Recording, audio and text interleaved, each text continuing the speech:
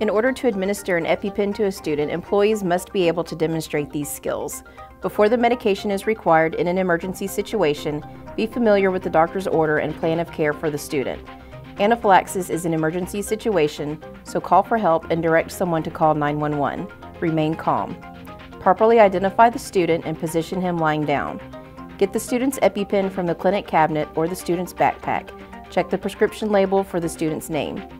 Remove the medication from the box and the pen from the plastic container. Remove the blue cap from the top of the pen. Do not touch the orange end.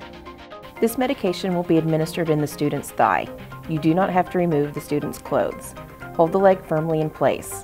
With a swinging motion, firmly punch the orange tip against the outer thigh until the injector clicks. Hold the pen in place and count to 3 out loud, and then remove the pen. The protective cover will automatically cover the used needle. Massage the injection site for 10 seconds. Keep the student in a supine position, elevate the legs, and monitor their status and vital signs until EMS arrives.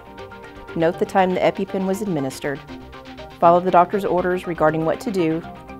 If the student continues to have symptoms, a second dose may be ordered. Remain with the student until EMS arrives. If the parent has not already been notified, do that now. Send the used EpiPen and any remaining doses to the ER with the student. Document the anaphylaxis incident and the administration of the EpiPen in the student's health record.